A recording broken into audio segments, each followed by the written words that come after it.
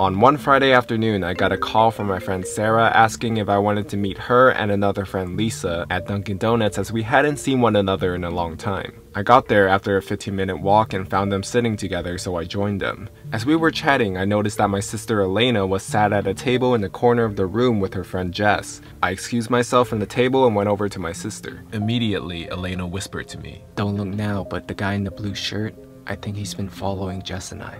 She told me that he's passed their table a good 5 times in the past 20 minutes to go to the bathroom, but he walks slower every time he passes them. I told them they were most likely being paranoid and there was nothing to worry about, but for their peace of mind, I offered to leave with them so they wouldn't feel as worried. I walked back to my table and explained the situation to Sarah and Lisa. Both of them laughed it off and assumed my sister was being paranoid as well. Literally about a minute later, I saw the man get up from his seat and walk towards the bathroom. My eyes followed him and sure enough, he walked extremely slow past Elena and Jess. In fact, it was almost comical how obviously slow he became. Both Elena and Jess looked in my direction and I nodded to show that I had seen him walk slower. About 5 minutes later, I walked towards the restroom and I passed Elena and Jess and told them I was ready to leave whenever they were. They both agreed that they wanted to go now, so I said we could leave after I finished going to the restroom. Elena had come in her car, so she was going to give me a lift back. I was walking down the corridor back into the main eating room when Elena and Jess rushed towards me. I asked them what's going on and they explained that another man had joined the strange creeper and that the men were both pointing and staring at them. We walked back to the eating area. I put my money on our table and explained to Lisa and Sarah that I was taking off and I would explain what was going on when I got home.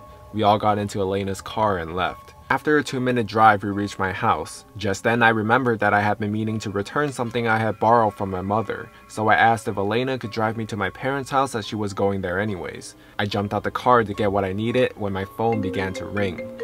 It was Elena. She explained that a car had driven past and had pulled into a driveway. She said that the driver was the creep from Dunkin' Donuts. I looked out my window and sure enough there was a car which didn't belong to the owner of the house parked on their driveway. I got the girls into the house and locked the door. I instructed Elena to take a photo of the car and the license plate and told Jess to call 911 as she would give the operator more information than what I could. Elena took the photos and we sort of gathered around Jess as she was speaking to the operator. She had finished telling the story and I heard the operator assure us that the police would be on their house soon. A few minutes passed and there was a loud knock at the front door followed by a voice shouting, "It's the police!" We all did a sigh of relief as I went to open the door. Jess told the operator that the police were here and she hung up. Definitely something she shouldn't have done. I was in the process of unlocking the door when I thought to look through the spy hole at the top.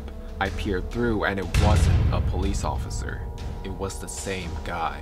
I froze in fear and I didn't know what to say. "We didn't call the police!" Elena and Jess were both confused as to why I said this. "You have the wrong address!" I informed the girls that it was the creep at the door and not a police officer. Both were rightfully shocked and extremely scared, as was I. "We had a call, sir!" I was about to tell Jess to call the police again until I heard the sirens.